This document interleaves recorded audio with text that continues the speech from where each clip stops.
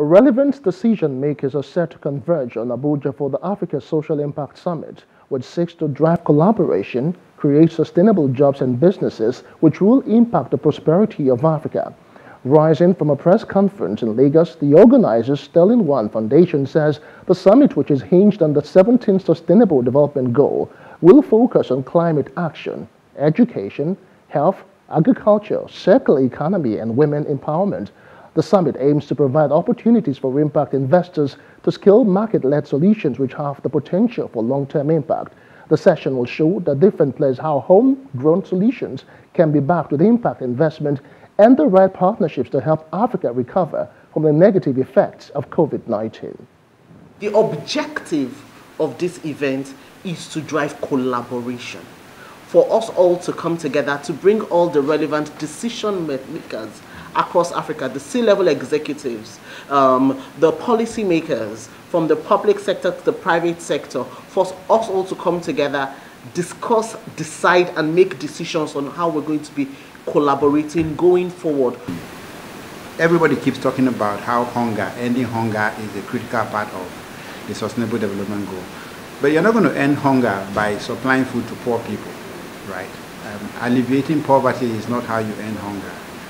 You actually have to create prosperity, and specifically you have to create rural prosperity, so that the people who are directly involved in agriculture becomes a lot more productive. Now, if you look back into the history of Africa, of Nigeria, you find out that, we like the term CSR, we like the term charitable donations and all. It doesn't scratch the surface, right? We want people to be empowered.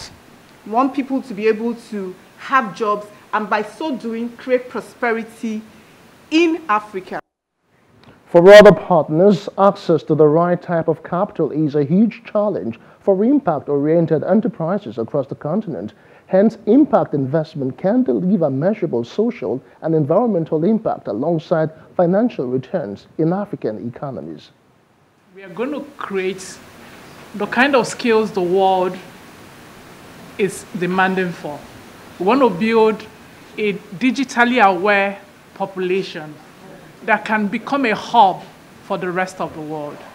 Today, most of us as global companies are putting our financial hubs in some countries, outsourcing this kind of resource that will develop projects for, or that will develop programs for the company. And those are the kind of people we want to actually invest in. We have a lot of entrepreneurs, we have players, we have very smart individuals who are looking to make the most of those opportunities. So you have a problem, but you also have an opportunity to solve it. And as you're solving that problem, there's an opportunity to actually make profit. So we talked about profit, we talked about purpose, impact. So the idea behind this is to be able to identify the most promising investors and be able to finance them in the most sustainable way. I think at the end of last year into this year, we made a critical decision to be part of the SDGs, or partake in the SDGs and focus on two elements, which was education and health. And those are things that have been raised even at this press conference and will definitely be discussed during the summit.